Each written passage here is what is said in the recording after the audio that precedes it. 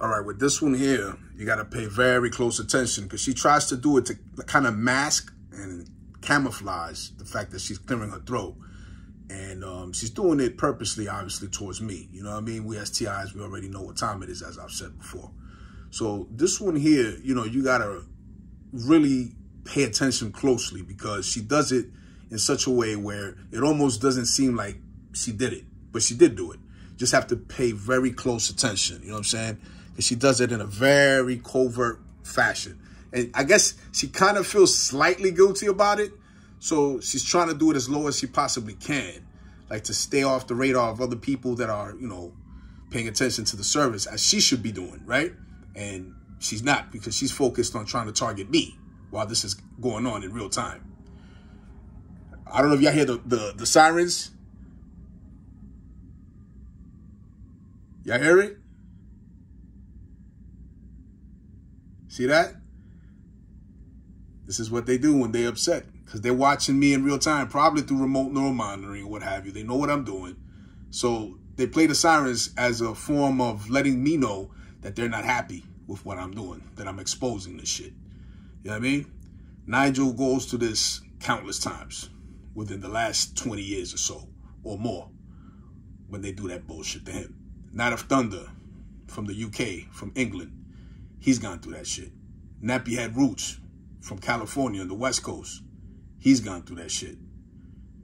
Neil Nicholson, Nigel Nicholson's twin brother, North Carolina. He's gone through that shit.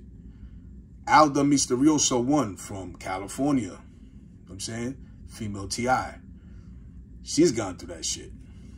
Izzy B from Brooklyn, New York. Gravesend, Brooklyn. Know what I mean?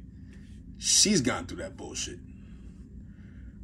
I'm just naming names so people who think that I'm either exaggerating or making some shit up, which I'm not, y'all can verify this for yourselves and either go to their channels, check them out themselves, or ask them directly via comment in the commentary section so y'all could see for yourselves. But anyway, we're going to go back to the video and I'm going to point out when this lady, I don't even know if she deserves to be called a lady, doing this in a church service, you know, for a family member, even though she's an extended family member, out of respect, you shouldn't be doing none of this crap in this setting. You know what I'm saying?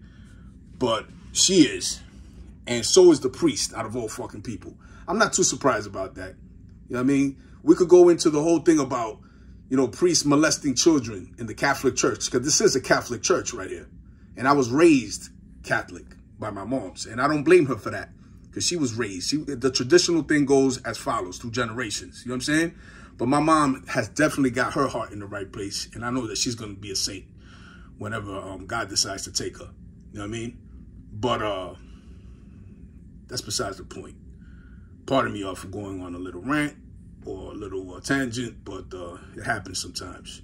Anyway, here we go back to the video, and it's about to come up when she clears her throat. So you have to pay real close attention.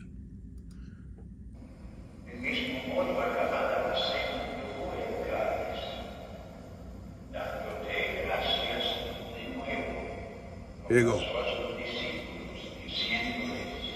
She just did it right there, real slightly. She was like real slightly, but she did it though.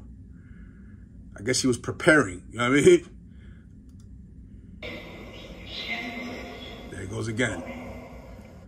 I hope it's gonna come out on the audio on this video, but it might not.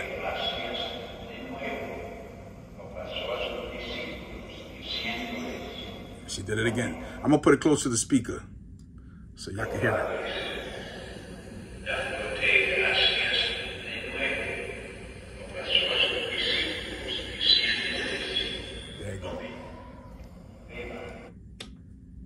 And that's pretty much it for that one. I'm gonna go to the next one right now.